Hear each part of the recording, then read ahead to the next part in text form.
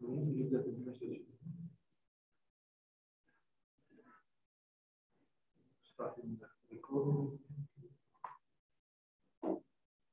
No message? Okay. Ja, even message in Dutch voor personen aangesloten bij Zoom. Als jullie vragen hebben of opmerkingen, maak anders gebruik van de microfoon. Nu zit hier ook Peter, die kan eventjes de chat in de gaten houden. Maar als je nog een antwoord wil geven of een vraag hebt, aarzel niet om gewoon in te breken. Okay, I'm going to resume my lecture. Yeah, this was boring stuff, you could say, concepts, maybe also the more fundamental stuff. Now we're going to have a look at nice pictures, the practice of land use planning, and as I said before, I will especially focus on the Netherlands. It's because of my background. Now, we went down, I could say, to the zoning plan already. It's most giving rules about how to use land. But when we are talking about planning, we could start on a higher level. This is a nice example at the national level in the Netherlands. We call it structuurvisie. Vision on the infrastructure and space use, and it looks at where it would be like to be in the Netherlands in the year 2040. And that's on a very high level, this strategy. And it's also about land use planning, but not talking about what to do with a certain parcel, but setting, could say, the policy.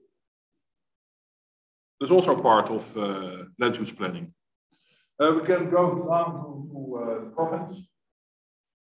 Also, what we call structuurvisie. Also, it's a deep document about policy.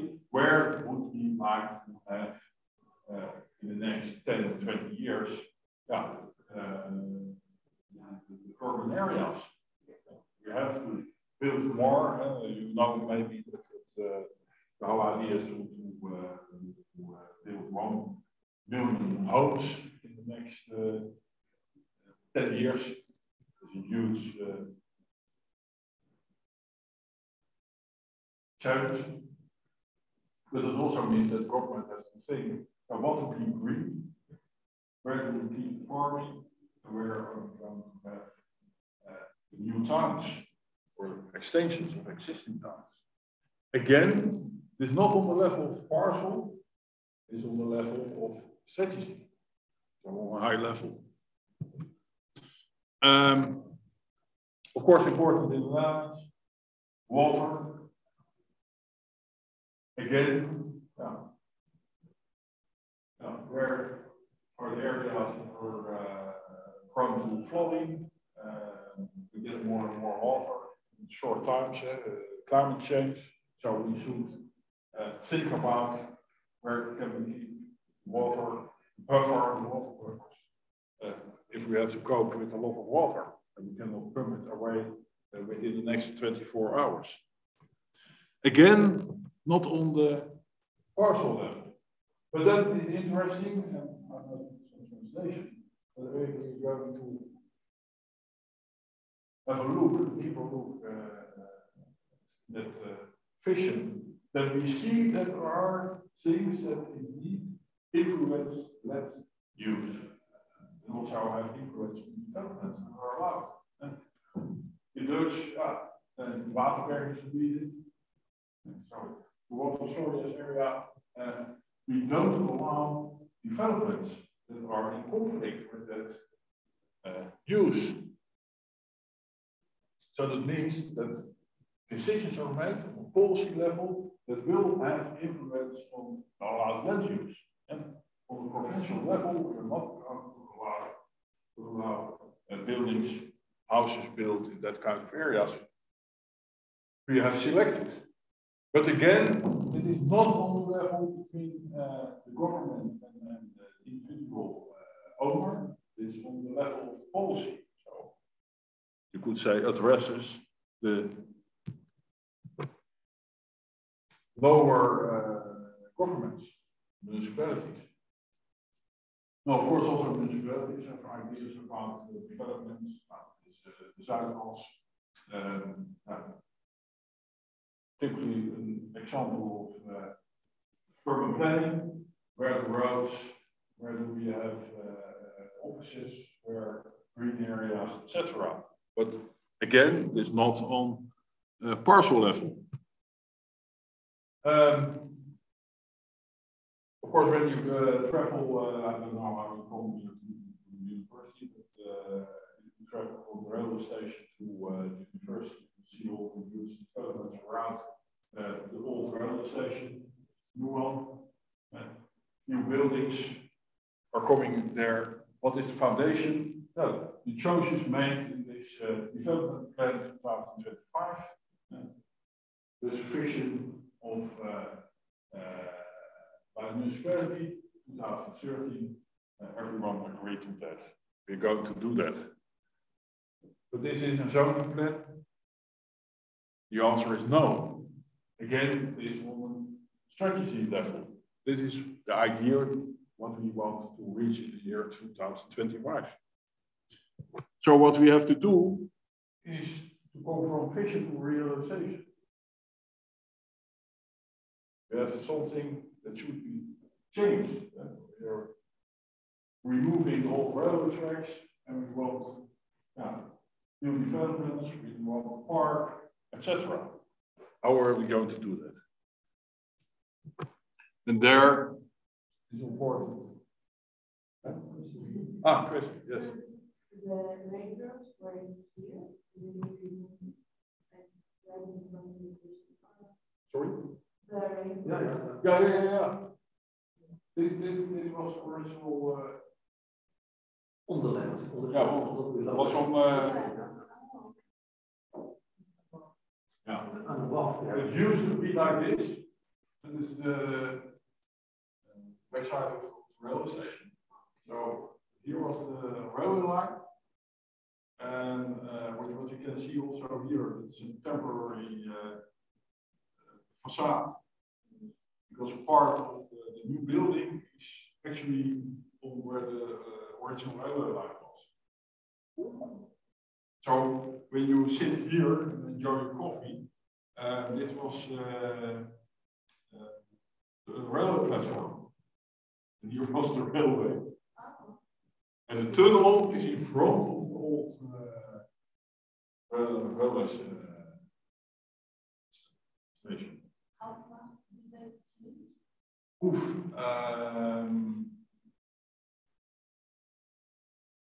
I removed it 5 years ago, and I started 20 years ago. Preparations. And I think even before that, there's also part of the vision to realization. It was that the old buildings are now pictures of old buildings that were standing there. But there was a lot of old neglected houses that were purchased by the municipality long before. So before they started, I think 10 years before they started, nearly everything was owned by the municipality. So they could start.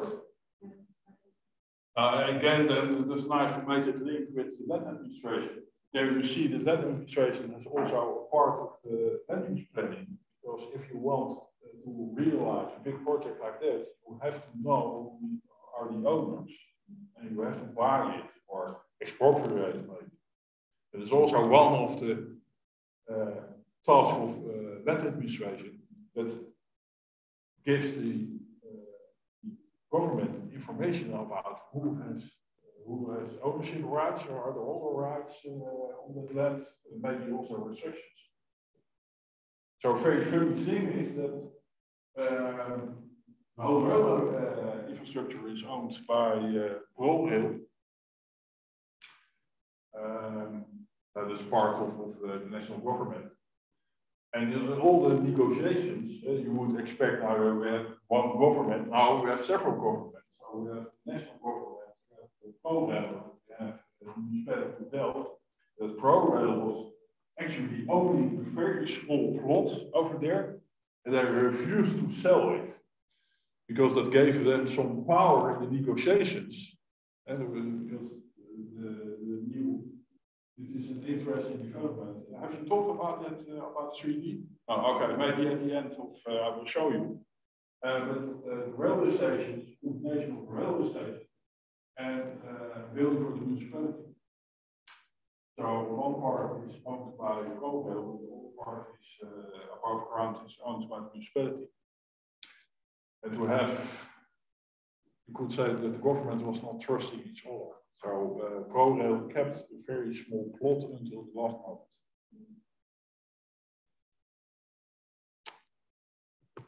Okay, that's I think the funny part, the practical part of land use planning. Yeah? So you want to reach something. Now, how are we going to reach it? On the one hand, we have we show the policy level. We have one idea. That's urban planning, you could say. We want to reach something. This science idea. But how are we going to do that? Now, there you see the tool making binding rules, and that is the zoning plan. And also called it land use plan, doesn't matter.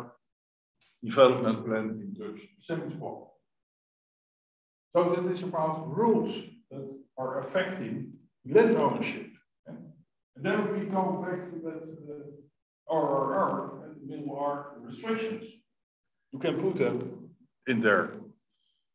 And so when we look at it, and I think this will be true for all countries.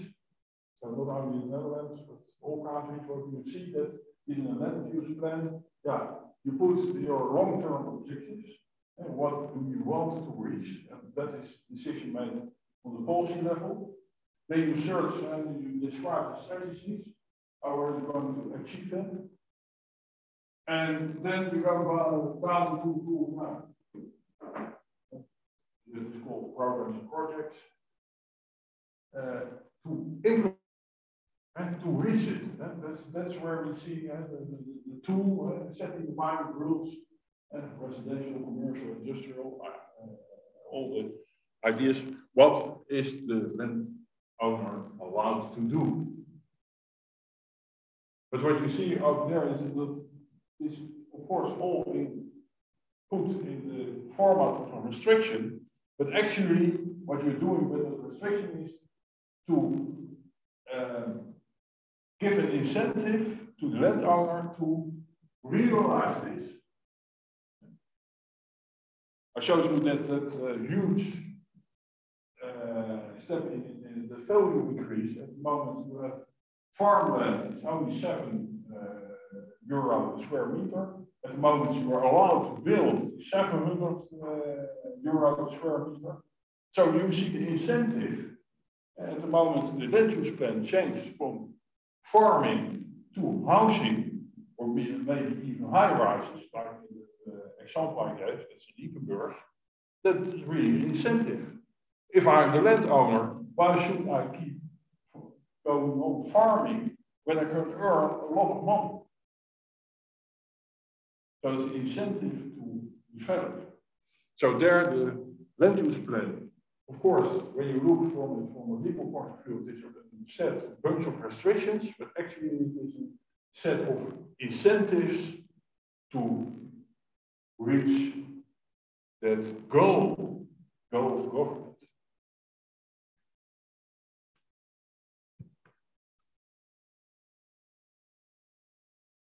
So the government wants to do something, or the landowner wants to do something. You already, before the break, you mentioned that lobbying is not just the government standing alone, but they are also listening to the landowners, and they should also listen to the other citizens. And now I have a nice case where you see that the interests of the other citizens sometimes get neglected. They are not listening, they are not heard. They don't know anything, and at the moment they know anything, and someone's building, it is too late, so you cannot do something.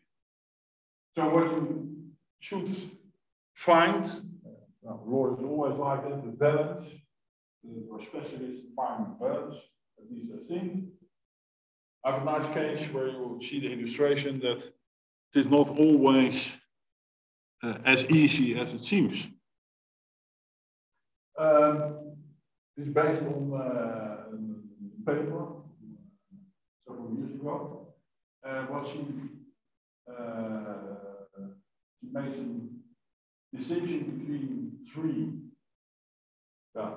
She calls it rights. It's a bit confusing because they are not the same. The words they use have another meaning than when we are looking at it from a land administration perspective. And so when we're talking about rights, it's actually more talking about powers. And so not the right of ownership as such, but the power. One is the power of the owner to develop its land. Other thing is the planning authority. The government is in charge. They are making the plans. Not the landowners as such, but government is looking at the big picture. And then there are citizens, and you and me, neighbors, or maybe living farther away, or maybe only visiting the city. But at least she says that they should also have rights to participate in the planning process. She calls it the use of the city. And it refers, that is going very far from that. So for the bigger picture, you also see, maybe you have heard about it, the right of the city. This concept from its French author. And what's about the rights that people have, the power that people have, the citizens itself, to influence the development of the city. And that's mostly aimed at this kind of examples. People who are fighting and what they see as the landowners taking the power of the city. But where are the citizens? Right in the square. Gentrification. Have you ever heard about gentrification? People with a lot of money coming in an area and pushing out people who live there in cheap houses. The most funny paper I've ever read about the gentrification, there was a test, how can we test where gentrification is taking place. And the answer they found was in checking if there was a subway in the neighborhood. The students were looking at Google Earth and checking if subways were coming in areas. They checked that with other things like house pricing. House prices are going up or not. And they found the relation. I'm not sure if I really believe between this the subway indicator and gentrification, but on the other hand, you will understand that the subway is not somewhere in a poor area. People are living without money to spend. Okay, right of the city. Now she's putting emphasis on the right of the citizens, and this is bigger schedules we made, and also based on more authors on land use planning. And what she, again, you see the development rights, so the rights of the landowner, the planning authority.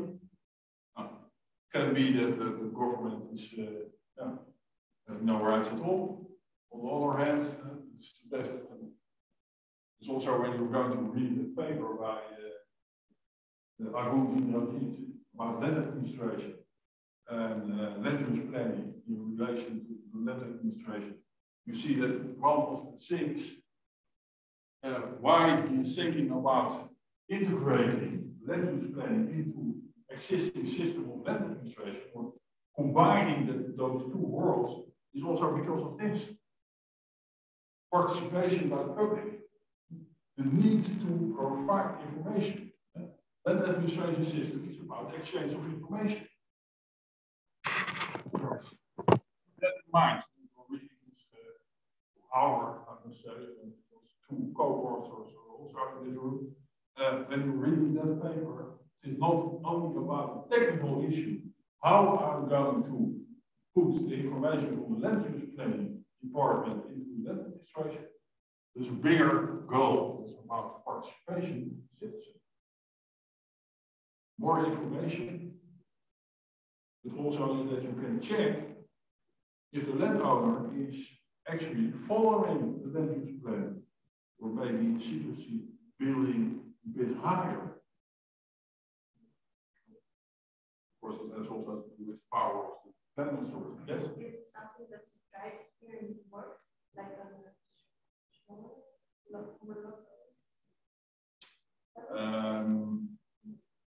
it is something that, of course, is very focused on Indonesia. And participation is there considered to be very important because at the moment we have difficulties, really problems with their regulation plans. But because of government, it's very real. What you can observe is that the land use plan is just a piece of paper.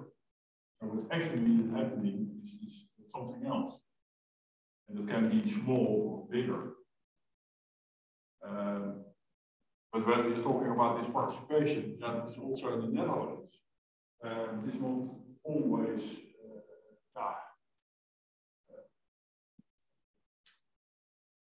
let's say there are municipalities who focus more on the participation part than others.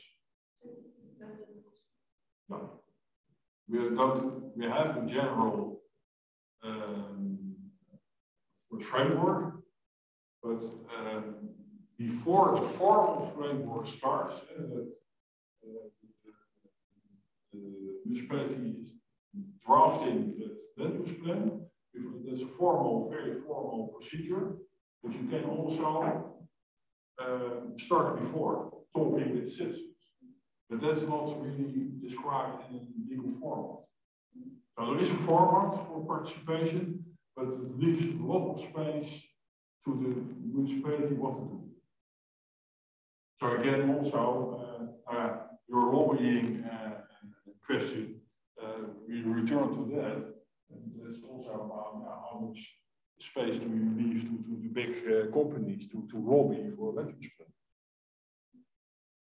It's also good to know in reality, the authorities or institutions that are involved in spatial planning are in nearly all countries of the world totally disconnected from the authorities, institutions that are involved in land tenure or in cadastre or land registry.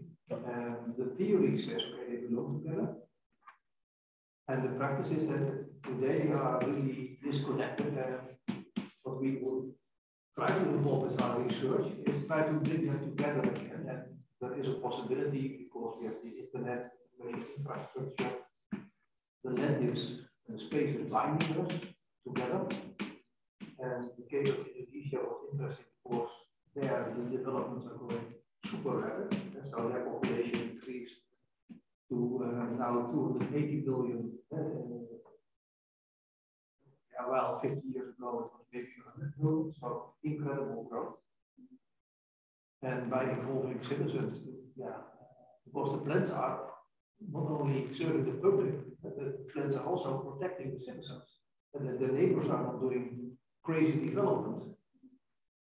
And to bring that closer to the community, giving, say, the online access and possibilities to influence and give feedback. Okay, that's in the Abu paper. Yeah.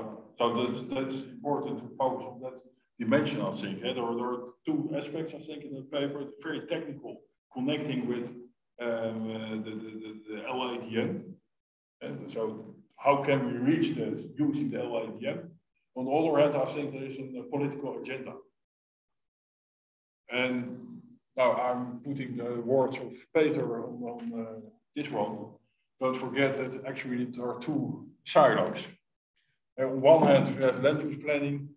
On the other one, what I call the traditional land registry cluster, information part. And we are inclined to focus very much on this part. And then seems that it is automatically And it's the same with land administration. But in fact, the whole idea of land administration is broader. So bringing all the information together, maybe even more information also about the buildings itself. Yes.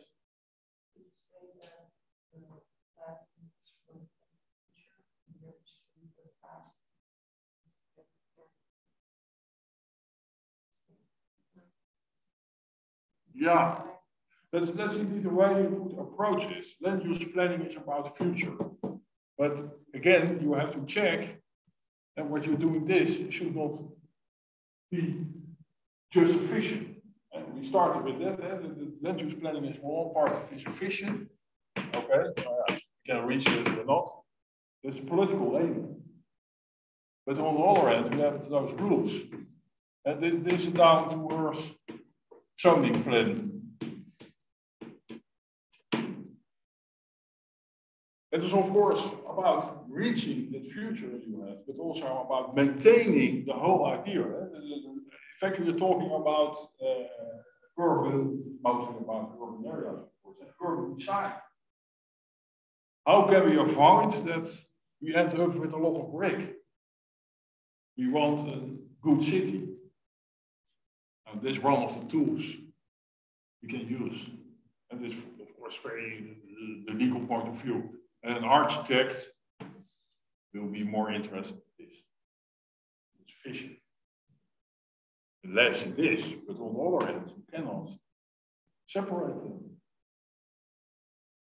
We need those rules to reach that aim we have, that vision.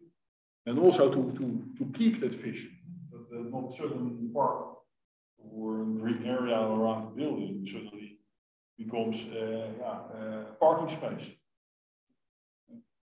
Of course, the best practices are also always nice. I won't talk too much about it maybe tomorrow, but about if you don't maintain the rules leave a lot of space that you enter with something that's completely different than that vision. Also over time. Eh? So it is not about what is the future. So of course, the future is also about maintenance of the vision. Okay, but now back to what really happened in Hong Kong. What's called wall-like buildings, Chinese wall. High-rises blocking the city, the people living behind it from the sea. You can see it here. Low density parking spaces, nice of course, but those walls are fencing off wall-like building. And is that healthy? Someone wrote about it. Now, not only that you are feeling depressed and what's happening around me. I'm living in a small house and I see wall blocks around me, but also Hong Kong is a city of the sea, but the whole idea that the air coming in and cooling, natural cooling, is gone. So people, again, you can see, planning has something to do with sustainable development. Because those buildings are allowed, people have to purchase an AC. Not natural, not good for sustainable development. We have to pay more for electricity. But not only pay, we need maybe a new power plant, etc., etc. Therefore, she has a look. What really happened over there? How could it happen? And what she observed is that on one hand, there's the planning department, and the planning department had to work with a very old law. That law actually was never adjusted after 1939, so still from British times. They made small changes, but the fundamentals were the same. Okay, that was the planning department. Now, from planning to those high rises. how much and how high you can build was not in the hands of the planning authority, but was in the building ordinance. And there's another department, the building department. And now something, you see that your attention, of course, the landowner will build as much he can do, so we'll always go for the limits, while the influence of the citizens proved to be very limited. They could have some influence on planners, or not maybe rules about density and about the building ordinance. No role to play. So what you see here is that the whole system of planning didn't work too well. Of course, that's the case of Hong Kong, but we can make it look at a higher level, and you can see that we should find a balance between all the interests involved. And there, again, we see that the paper of Indrajit, that land administration, so providing the information, so providing transparency, but also in that way supporting participation will be important. So that makes a connection between the land use planning and the whole idea of land administration. But now, my time is still 10 minutes now. How does it work? And also think about the transparency. Now, this is the whole system. Everything on paper, very friendly, what you see, and also the land use plan made for Ipenburg, one of the new developments around the Hague, maybe you know that area. It was the way they did it. It was so big that they need several pieces of paper, black and white, and also they made their own choices in the zoning. It's a funny one. It's a railway station. Oh, okay. The destination is railway station. What do we do? Now we just copy the logo. It's also in that kind of old land use plans. You will also find that where we started with, please don't shoot on this building in kind of times of war sign. So cultural heritage and protect the building. They also use that. That all changed. You can now go to our national portal. You can type in an address and find the land use plan. What you see here, actually, you see where the house is. You will also observe one thing when you look at it. When you look from a cadastral perspective, what is missing?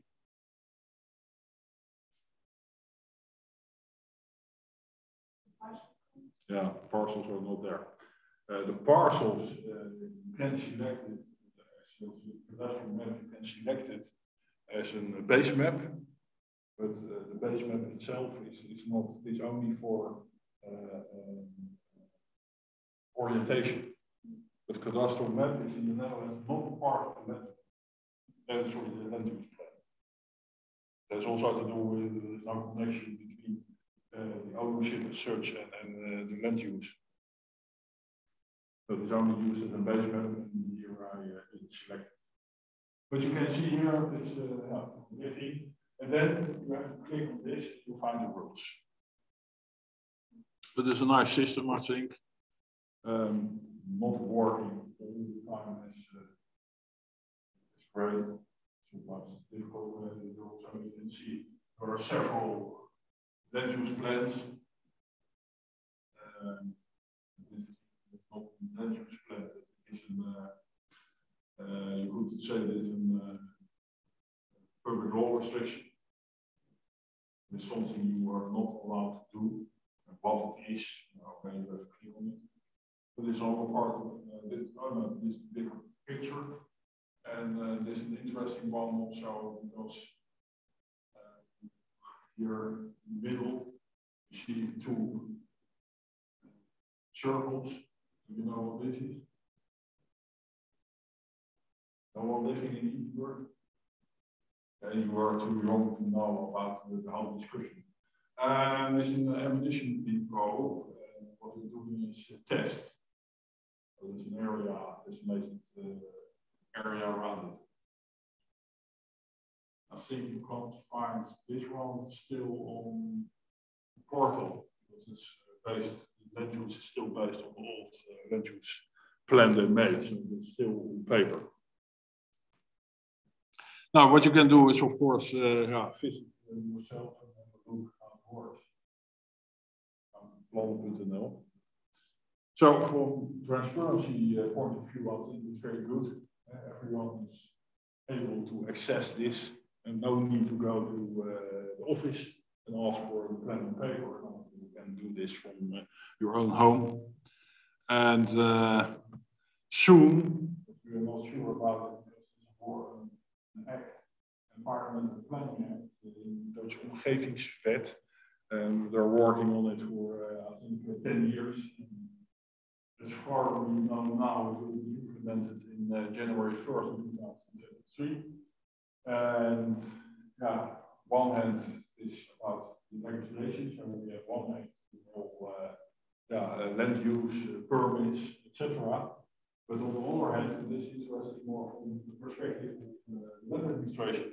And what we researched was combining those two silos in one system of land administration. So we know about the ownership, but also about the land use plan. But in the Netherlands, they built a complete new system, digitaal stelsel. So the national portal. And there's one portal for information about public law restrictions. So not only about the land use plan, but also about other restrictions. But also for the application of permits. So it is in and out. So what they did was make a decision to keep those two silos. The Dutch went for this one. So we have the whole land use planning, have their own information system, disconnected from the cadastre, with one exception until now, that the land use plan, so the zoning planning is in this silo, while the information about all public law restrictions is the monument is in this silo. So the land registry.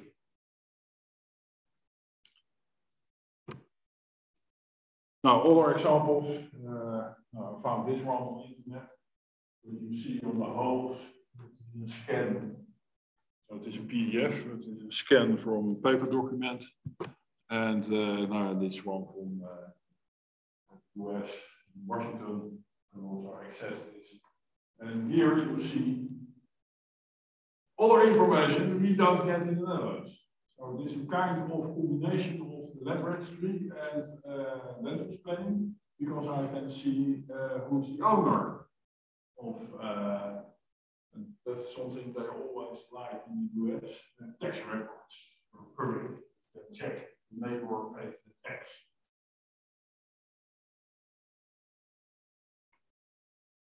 So different approaches. They look a bit the same in my map.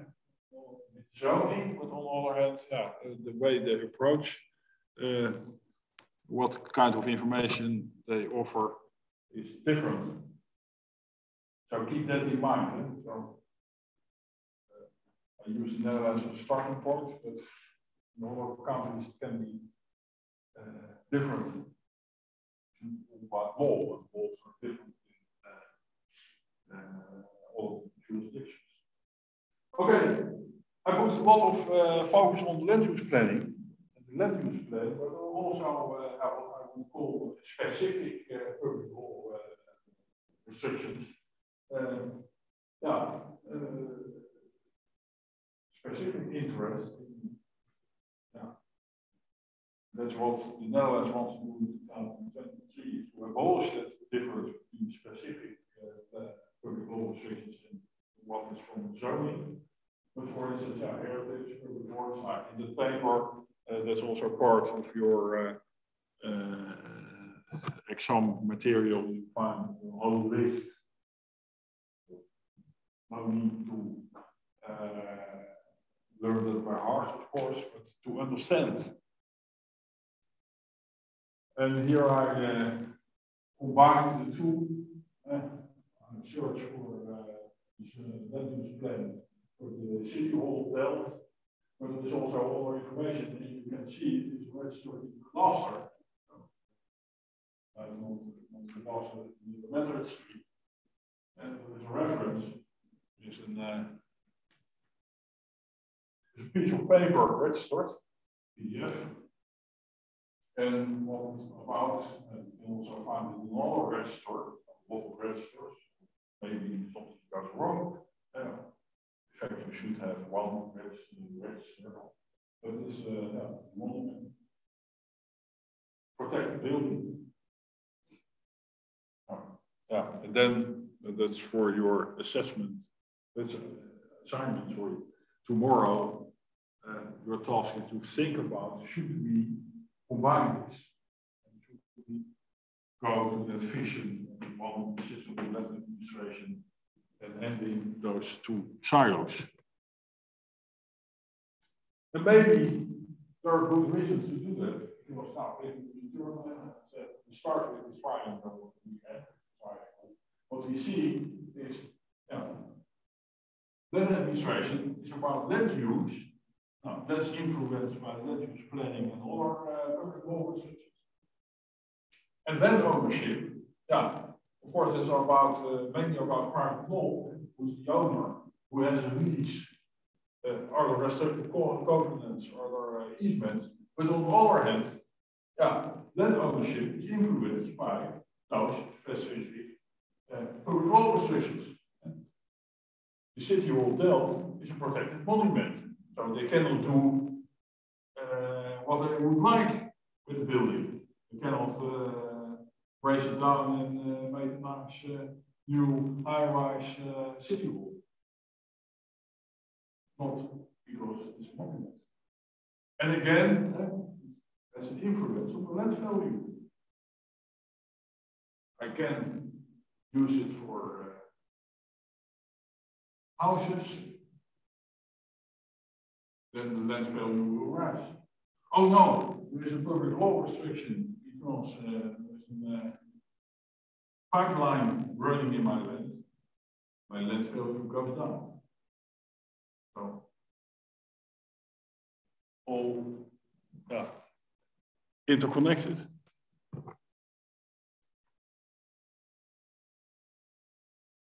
Now, and then when we have a look at it, then the question is there, when the aim is sustainable development, should we get rid of those silos?